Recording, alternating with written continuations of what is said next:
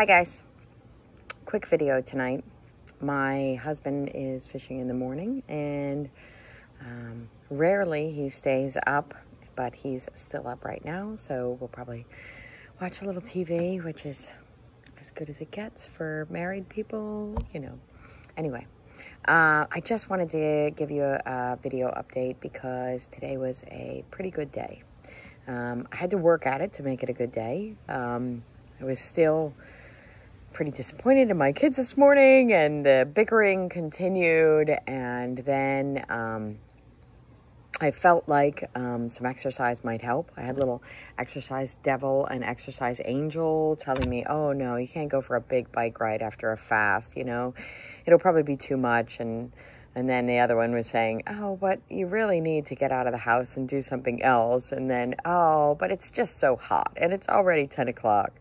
But I went and I overcame it and did my 25 miles or so that I like to do like once a week.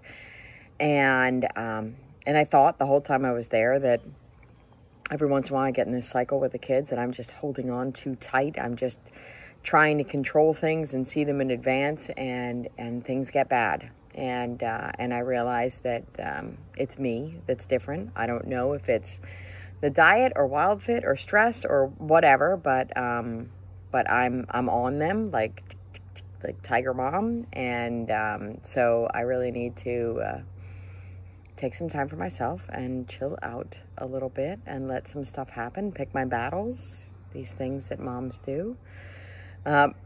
So I came home, hadn't eaten yet, and had an Alka-Seltzer that was delicious, and then jumped in our swimming pool. It's been like 95 degrees here, and it was so warm and refreshing.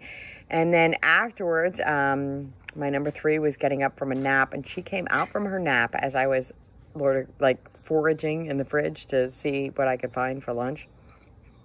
And it's amazing to me that sometimes there's no issues with sugar or food with my kids. So I was having some pressed vegetable chips and some leftover guacamole.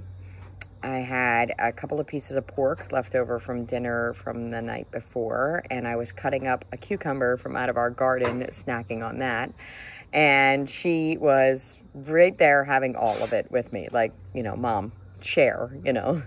And so there were no sweets, no snacks, no processed anything. It was cool.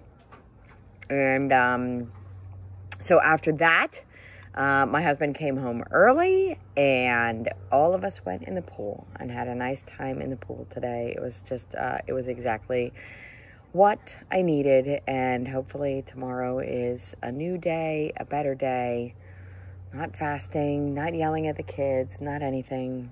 And I hope that other people are having some progress.